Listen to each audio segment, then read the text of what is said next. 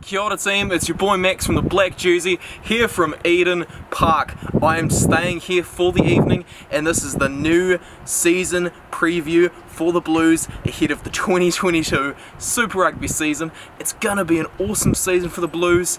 The audio for this video, yeah, probably not gonna be the best. I don't have my audio set up, but this is an awesome background to have in a YouTube video, so I'm gonna make the most of it. Here in the Garden of Eden, the Blues are going to try and defend their Super Rugby Trans-Tasman title, which they won in 2021. This 2022 season is going to be absolutely fantastic, so make sure to go to the new website that I've started for the Black Jersey team. It's going to be great. So the Blues in 2022 have quite a few changes, so I'm going to go through those in this season preview. Then I'll of course predict the starting 15 I think will take the field. So it's our prop, we're having Jordan Lay come in as injury cover for his brother James. James Lay is likely to miss the whole Super Rugby season this year, so his brother Jordan coming in from Auckland to provide that cover. Over at the hookers, we've got quite a few guys leaving. Ray Nuia and Luteru Tolai are both off to Moana Pacifica, and Lenny Apisai is off to Auckland. He was only in as a short-term cover, so that's kind of it for him with the Blues Babs. Ricky Riccitelli's coming in from the Hurricanes. I think Ricky Riccitelli's going to be an amazing addition to the Blues, and I think he's really coming in to revive his career. He got a bit stuck at the Hurricanes. At 27 years old, it's definitely time for a change. Over in the locks, it's a few leavers as well. Jacob Pearce and Patrick Tuipulotu are both off to Japan. Patrick Tuipulotu has a one-year deal with Toyota, Verblitz, and Jacob Pearce, it's very gutting to see him leave at such a young age. Gerard Kauli-Tuioti, a third lock, going to Japan as well. Kauli-Tuioti is heading there after a very long and serviced career with the Blues. All the best to him with Japan. In as the replacement, Luke Romano. Yes, Luke Romano is coming in from the Crusaders. After 10 years with the Crusaders, Romano is not getting re-signed, and so he's coming here to Auckland to play on this ground behind me. Goodness me. Cameron Suafua is coming in from North Harbour for his rookie Super Rugby season. Then we're getting James Tucker back to New Zealand from the Brumbies. I'm very curious as to how James Tucker is going to go after a very good season for Waikato. In the flankers, a bit of sad news there. Dylan Hunt has indeed retired at only 26 years old. It's a real shame to see Dylan Hunt go, and happy birthday for his 27th, I guess. Blake Gibson's off to the Hurricanes as well. I think he's going to do fantastically there, but we're not here to talk about the Hurricanes. We're here to talk about Anton Segner, rather, the German-born flanker coming in as the new player. Whereas Adrian Choate has got a full season deal this time around at Openside, meaning Dalton Papali'i will be far ahead at 7. I'm very excited though to see how Segner goes at Super Rugby after the rapid improvements he's made through the NPC. We then have the halfbacks. Jonathan Ruru asked for early release from his contract to go to Provence in France, whereas Taufa Funaki is coming in as a halfback. Very excited to see how he goes, because I don't know too much about Taufa Funaki. Very young, exciting player that I'm going to keep my eyes on.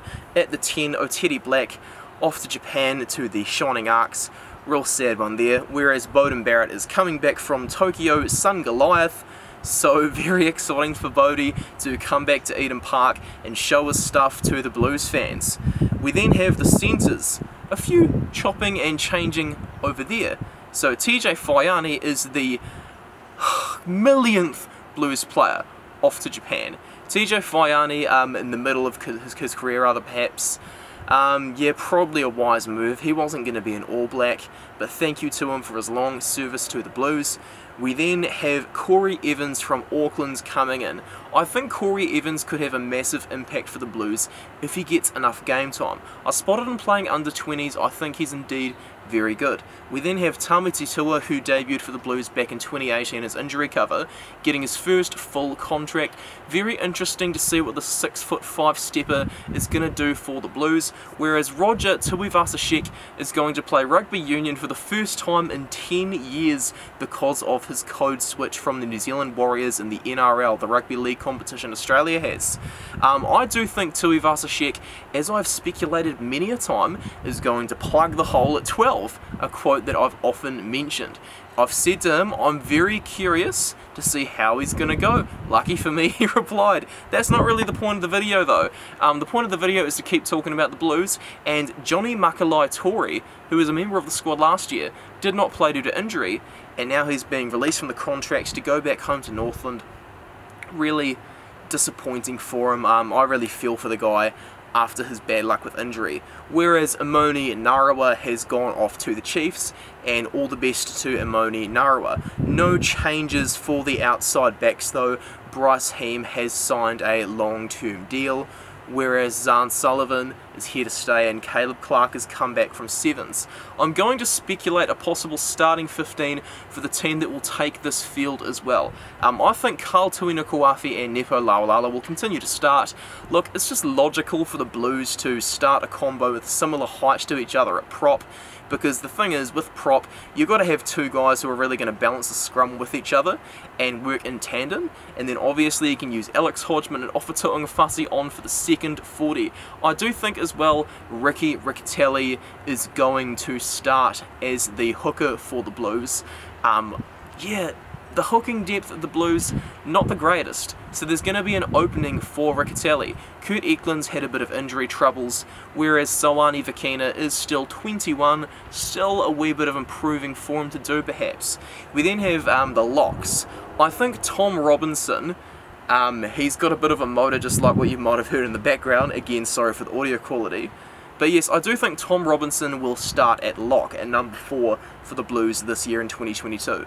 Look, he's the logical choice to take over as captain, whereas lock is kind of an area of weakness for the team. So I think we're going to see Tom Robinson in the number 4 jersey for the Blues this year in 2022. Sam Darry, I believe, will be in number 5 to complement him. Sam Darry's got a very exciting future ahead of him. I can't wait to see how Sam Darry goes this season. I then think they're just going to try and get their best forwards on the field. Akira Ioane at 6, Dalton Papali'i at 7, and Hoskins Sotutu at 8 is obviously the logical loose forward combo. Don't you dare suggest another loose forward combo to me, otherwise this is the best one for the Blues. I then think we're going to see Finlay Christie at 9 again. He had a wonderful 2021, finally getting his first All Black cap as a 25-year-old. Beauden Barrett's obviously going to return to 10. I think because of Stephen Petafeta's versatility, although he won the Dwayne Monkley medal for 2021, we're going to see him come off the bench a fair bit to provide cover. Caleb Clark, he's going to slot straight back into the 11 jersey, and I think he'll absolutely get a recall for the All Blacks. Roger Tuivasa-Sheck, as I predicted, will plug the hole at 12, and I think Rieko Ioane in that game against France in the end of 2021 really proved that he could do the job as a centre. One of my hot takes for the 2022 season is that AJ Lamb could replace Mark Talia on the right wing. Talia plays better on the left wing, and I think with AJ Lamb the thing is he's got a bit more agility than Talia, whereas he still retains the power and the catching skills under the high ball. I do think as Petafeta will be seen off the bench a fair bit, Zahn Sullivan will be in the 15 jersey for the Blues for 2022, and I also think Zahn Sullivan's not too far away from an All Black cap.